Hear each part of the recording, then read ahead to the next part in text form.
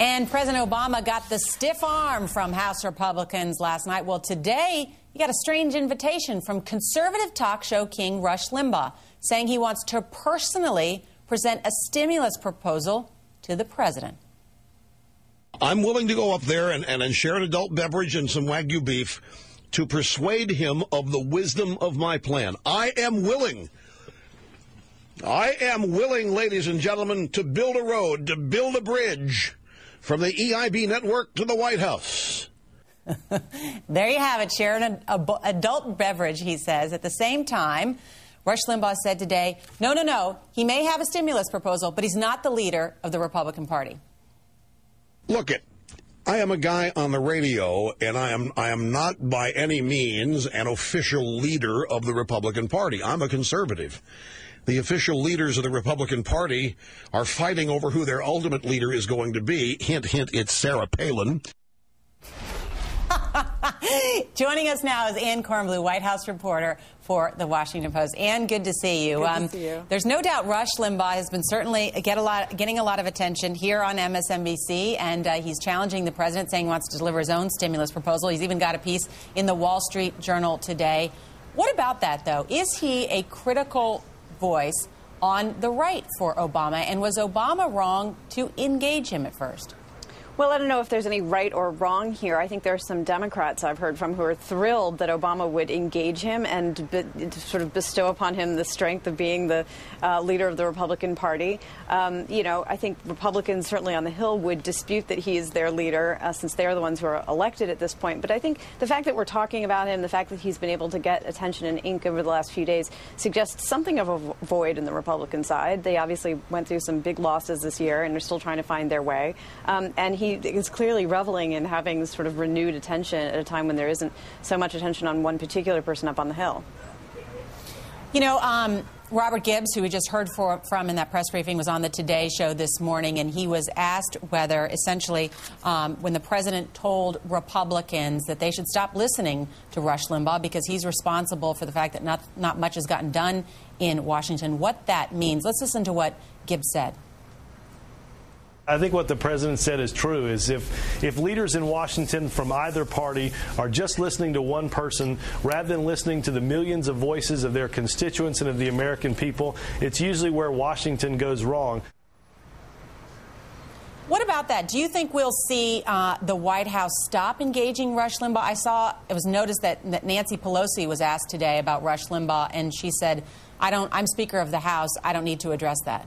It's hard to see this being a real ongoing conversation. It's even harder to imagine that Obama is going to invite Rush Limbugh up to the White House for the adult beverage and the Wagyu beef. But I think, he was trying to make a point at that moment in time, which is he wanted to talk to the lawmakers themselves, that he wasn't trying to talk to people on the radio or commentators or pundits, that he wanted to actually talk to them. And at the end of the day, he was rebuffed. So I don't know, but it's hard to imagine him actually continuing this kind of the conversation.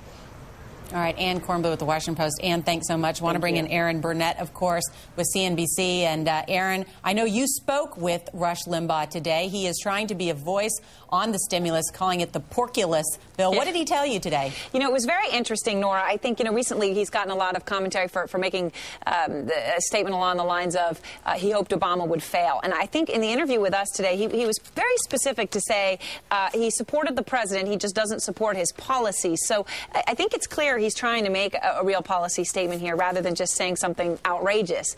And when you actually read the op-ed that he wrote in the Wall Street Journal, there were some interesting ideas in there. One of them was cutting the corporate tax. That's not something in there, but a lot of lawmakers and economists think it could be a good idea. Another idea he had was slashing capital gains. So both of those are serious things to say. And Nora, it brings me to when you were talking with a couple of the people in Congress. I spoke to Richard Shelby a few minutes ago, and he said he hopes no Republican votes for this.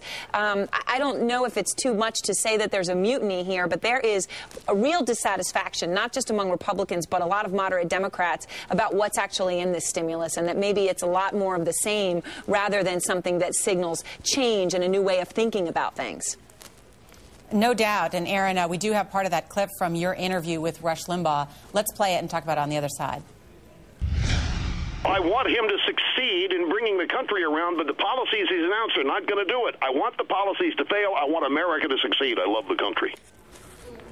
You just talked about that. Essentially, yeah, he's not saying that he wants the president to fail. He wants the policies to fail. But on that note, Aaron, and certainly from your perspective on Wall Street, the Republicans in the House had a lot of things that they wanted changed. But as I spoke with some of them yesterday, including Congressman Pence, I mean, he admitted, I asked him, why couldn't you get any changes done? Are you guys essentially impotent? And he responded, well, yeah, the truth hurts. And then I suggested that maybe he should have Nancy Pelosi over for drinks. There's a lot of talk about having drinks anyway in this whole thing. But it's different in the Senate. And even though Shelby is going to be Senator No, like he usually is, there are going to be some changes in the Senate, right? And how is Wall Street looking at those? The AMT, maybe some more business tax cuts. I mean, tweaks around the edge that could get additional Republican support. Will Wall Street then react favorably? Will we see the market go up when this thing finally gets signed? Well, I wish I knew the answer to that, but I would say, Nora, you raise a great point about some of the changes around the edges, and particularly that patch for the AMT.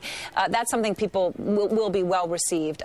Look, the one big disappointment on Wall Street, it's sort of be careful what you want. Wall Street was so skeptical of this infrastructure spending and thinking that it would be wasted, and now you look at, well, as little as 5% of the money could be going to infrastructure.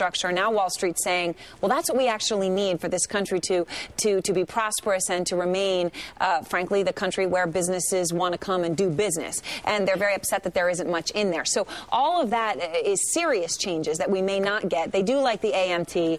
All in, they don't really like this bill. But I would say this, Nora, if we don't get a bill, it could be catastrophic. At least that's what people say. You know, who knows? But they do expect a bill. And if we don't get one, that could be very bad for stocks. Great point, Aaron. And the other thing we didn't get time to talk about, too, but the Buy American provision, which I think we'll see a lot of heat on that. Aaron Burnett with CNBC. Good to see you, Good get with Rush Limbugh today, and thanks so much. All right.